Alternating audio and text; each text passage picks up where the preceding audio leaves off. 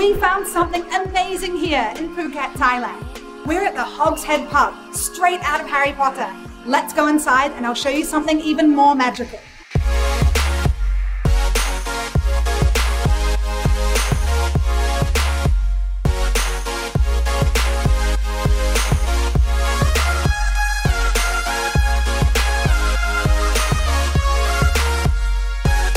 Before you even go inside, you notice so many different Harry Potter references. I can see shrunken heads like they have in the night bus. There's a Nimbus 2000, the amazing broomstick. I noticed some pixies like we see in Defense Against the Dark Arts. And there's even a tiny little owl which looks like Pig. Let's go in. One of the most magical things about it here is that they accept cryptocurrency. How crazy is that? So we're gonna order some food and drinks and we're gonna be paying for it in UST. UST is an algorithmic stablecoin pegged to the US dollar. If you've heard of Luna or the Terra network, then you probably already know what UST is.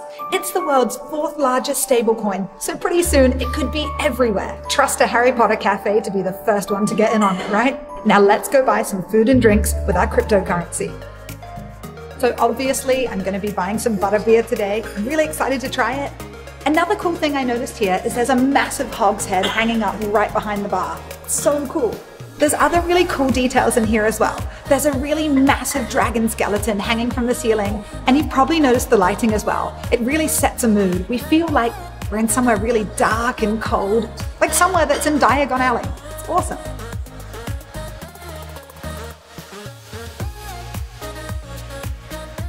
So I'm just going to open up Terra Station now and I'm going to pay for this with cryptocurrency.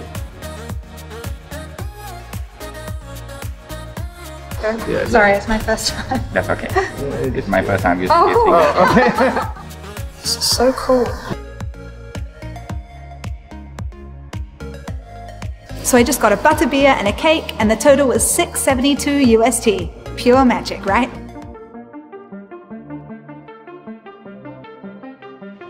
So you can either choose to eat inside or you can come on out for the full Diagon Alley experience. This is amazing. It's like you've just used some flu powder and been completely transported to Diagon Alley. This is so cool.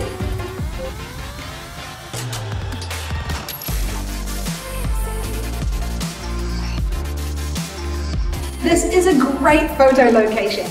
I think the one right behind me is inspired by Borgin and Burke's, the shop where Draco Malfoy goes to practice his vanishing cabinet skills. It's really impressive. There are so many little details. I can see skeletons on one side, and on the other side there are more shrunken heads, like the ones that are in the night bus. It's so impressive.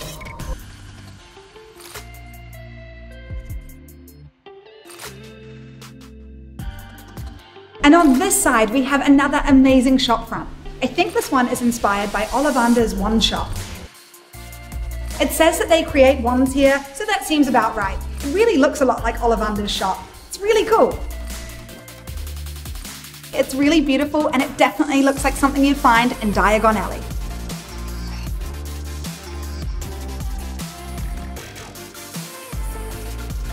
The funny thing about this very dark building is it's actually the toilets, just through those doors.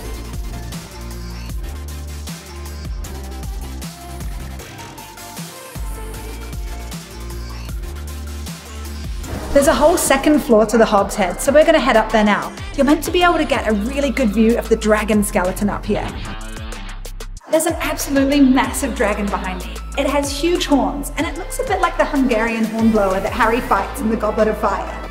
It's so big, like I have no idea how they got it up here, but it's so cool. And I love it that there's a second floor so we can be completely level with it, taking in all those details.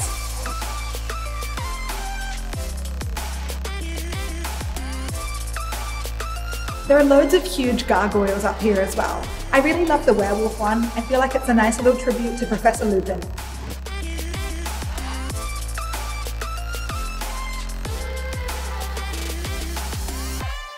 So I decided to get 2 different types of cake. This one is a young coconut cake and this one is key lime.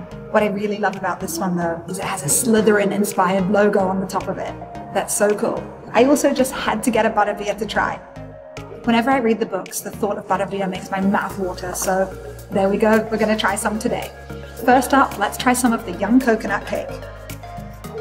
Well, the spoon goes right in really easily. It looks so creamy. It's really creamy and really coconutty. It has like pieces of desiccated coconut in it, and it's really great. The texture's lovely. That's really good. It's so soft and so creamy. That's really, really tasty. Now let's try some of this delicious looking Slytherin cake. It almost looks a bit like a giant macaroon. It's quite hard and crumbly on the outside, and the green line is a bit more soft. Oh, that's a big bite. Let's try it. That is so good.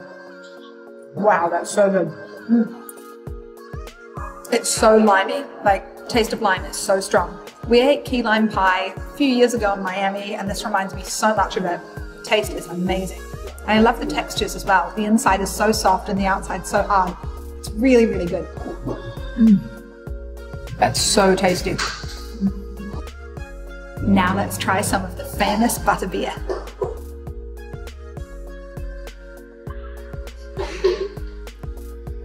That's good. That's really creamy. It's like sweet, but not too sweet, you know? Like you get the liquid coming through and you get a bit of sweetness from the cream at the top, really buttery, nice cream, but that's really good. I've always wanted to try it. I feel like it's a life goal complete. Cheers. Thanks for experiencing the magic with me. I'll catch you in the next one.